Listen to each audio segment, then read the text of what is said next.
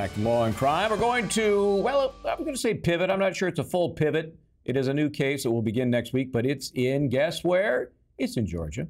This is a case about a woman accused of fatally shooting a man during a traffic dispute. The defendant, Hannah Payne, 24 years old, she's charged with felony murder, malice murder, aggravated assault, some other charges thrown in there, for her role in the death of 62-year-old Kenneth Herring. He was fatally shot by her, say the prosecutors, in the abdomen.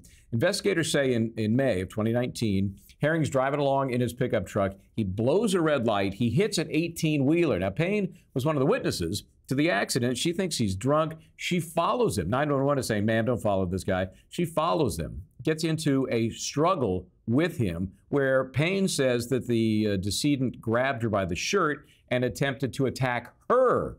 She pulls out a pistol from her vehicle. The weapon discharges in the midst of this struggle. Prosecutors say that Payne was caught on video hitting Herring while holding her gun. So she's looking at the possibility of life in prison if convicted. Got a couple of 911 calls here for you to frame this case. This is from the day the accident occurred, one from a bystander. That's the first one we'll hear, and then one from the defendant herself. Here we go. Clinton County 911, what is the location of your emergency? Clark Howell and Forest Parkway. We had a call earlier, and it's been over like 20 minutes now, and no police or no ambulance have shown up at this location. And like I said, it's a red Dakota and a semi-tractor truck, and none has showed up at this moment in time. Okay, I just see the call. We already have someone on the way. The reason why I'm asking that because the driver who caused the accident, I think he's impaired. Something's going on with him. And so the thing about it, we're trying to tell him to turn his vehicle off from the smoke, and he's not following the command.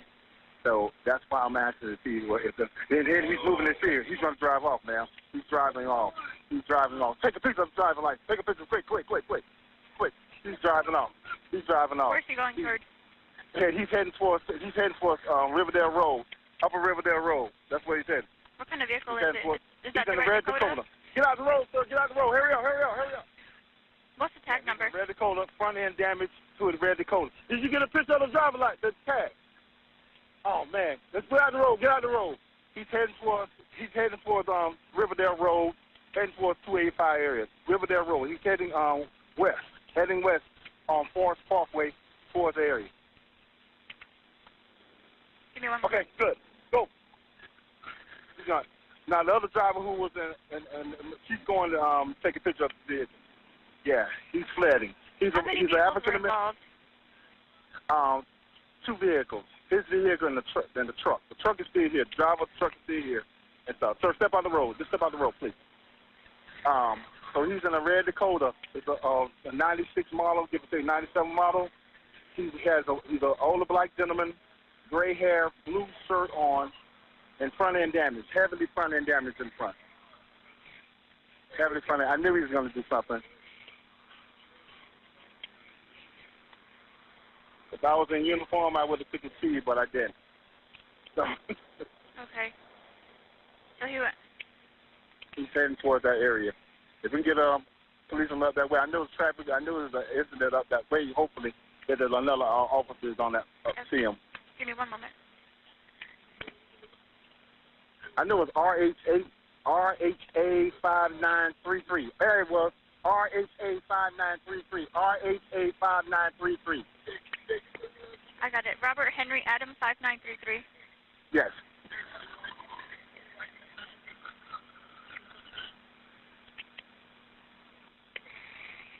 It's okay. She got it. It's all there. Yeah. Hopefully the lady in the Jeep was almost in the incident, so she turned around and she went after him. So she's gonna take a picture of his vehicle and stuff. Can't you believe it? I knew he was something wrong with that guy. I knew it. Oh, God.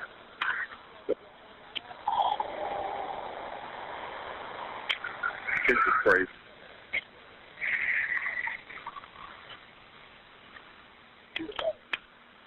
Yeah. Well, he's not gonna get far. This truck gonna overheat.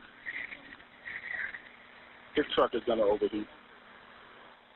Okay, ma'am, you have my number. there's anything, y'all can hit me back. But I'm here with the driver Okay. of the truck, the semi-truck and everything. So my number, you have it. Okay. Thank All you, right. ma'am. Thank you. All right. Clayton County 911. What is the location of your emergency? Yes, ma'am. I'm actually on Forest Parkway and Clark Howell Highway. And there was just an accident. I'm sure they've already called, but I just witnessed it, and I just wanted to make sure that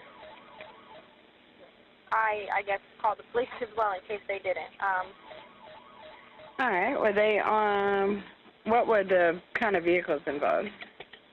It's a red Dodge pickup truck. I think it's a Dakota. And a semi was involved. And the red Dakota ran the red light and slammed into the side of the semi. It doesn't look like we received any reports on it yet. I'll go ahead and put in a call here. Okay. Red Dakota. And were they on Forest Parkway or on Clark Howell?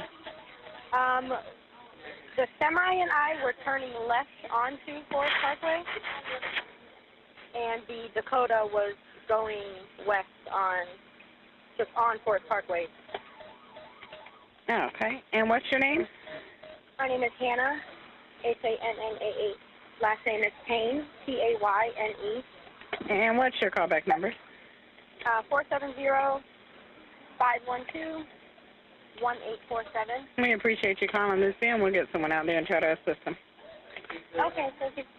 Thank you. Bye-bye. Okay, little did the 911 operator know at the time she's talking to Hannah Payne, who has not yet encountered the driver, Kenneth Herring. This is going to get ugly fast. Kenneth, Fanat Rutgers here, Brian Buckmeyer. So you guys, when I look at this case, it's like Good Samaritan gone wrong, horribly wrong.